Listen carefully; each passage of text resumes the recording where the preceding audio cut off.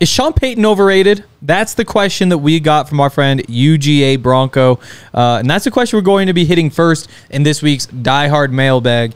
He says, is there any chance we're giving Sean Payton too much faith and credit in his coaching career? I mean, in the 15 years that he had a top 15 quarterback on his team, he made one Super Bowl.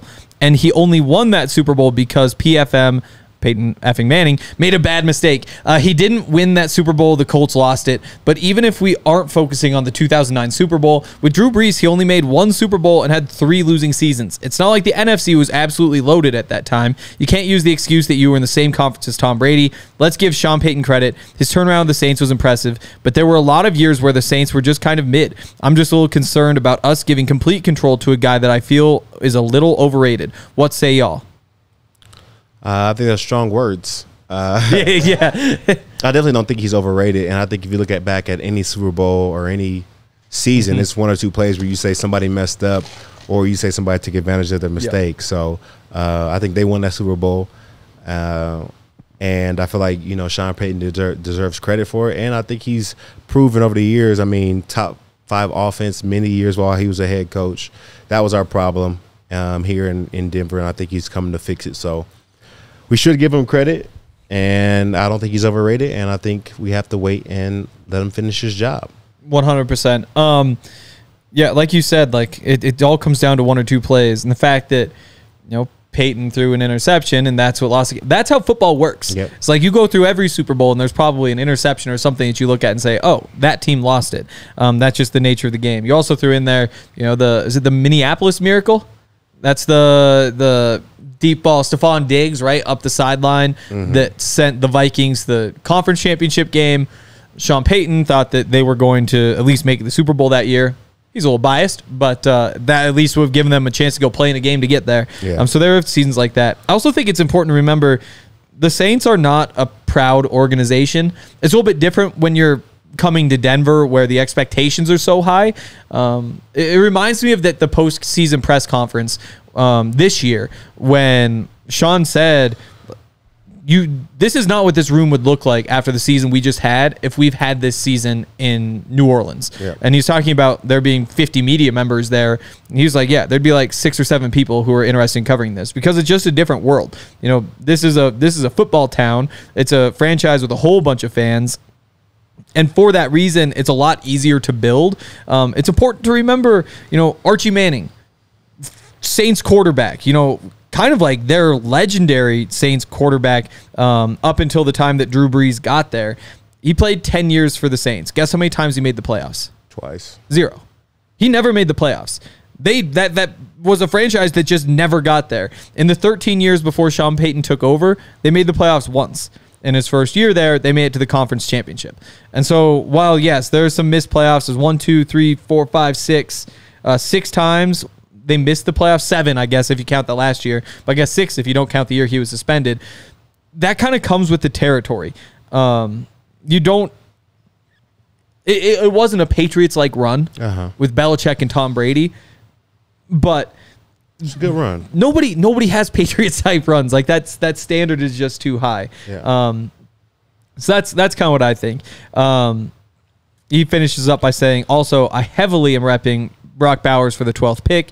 I've watched this dude for 3 years absolutely dominate, and he's going to be so much fun in the NFL. And that's actually some of the questions that we're going to hit next after we put 3:03 on the clock here. All right. This one comes in from the Danimal, who says, I want to go ahead and start the Brock Bowers or bust train. Stop staring at other teams' sloppy seconds and the 4th best quarterback in the draft and build a team that really is a quarterback away from being dangerous. If we really trust Peyton, then trust him to go get the most out of our young quarterback room while we go through this silent rebuild. What say you? We ready to ride this train? Danimal. I think that's a good idea. I think that we've talked about it a few times here on the show, and we're for it.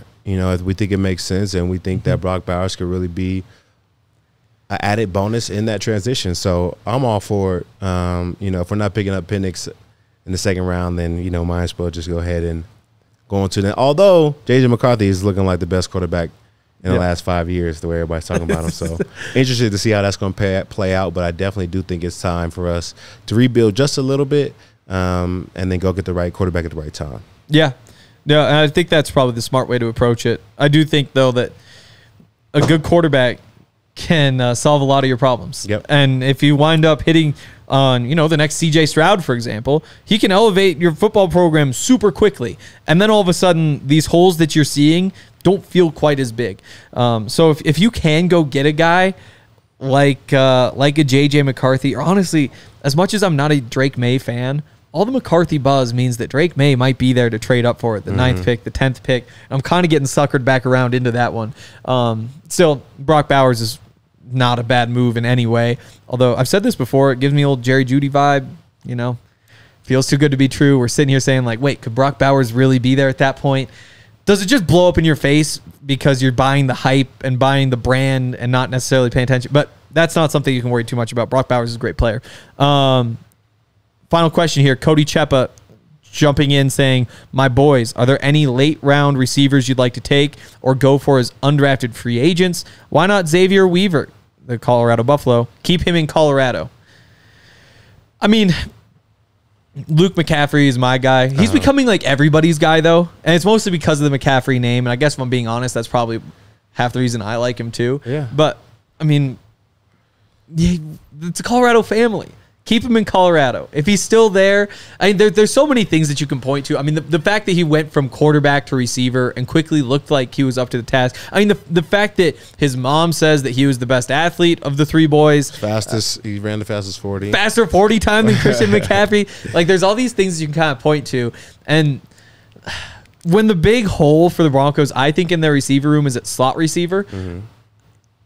He's a pretty good slot receiver. He's somebody who could just jump right in that role. And because of the way you've built this room out, you're not relying on him too much. Marvin Mims can be kind of the speed slot. Tim Patrick can be kind of like your big slot receiver. But Luke McCaffrey is just that true slot. It's really tempting to me. Yeah, I think brothers usually play well. In the NFL. Yeah. Not so much in the NBA. Because, Giannis and his brothers got that whole situation going on. But nevertheless, I feel like in the NFL, like, usually brothers, if one brother's good, the other brother's usually pretty solid. So, I don't know. Let's take a shot. Also give a shout out to my guy, Brendan Rice. Maybe not a late round guy. It seems like the buzz is kind of getting him up there. But when you turn on the Caleb Williams tape, he's out there making just about every catch. And he's just big body boxing guys out. He's plenty fast enough. I would love to see him in a Broncos uniform, which we don't even know what that looks like. Not yet. Going to figure that out soon. All right. Thanks for listening. You guys can drop your questions in the post for this at thedmvr.com. All of our diehards can leave questions for us to answer next Monday. We'll see you guys then.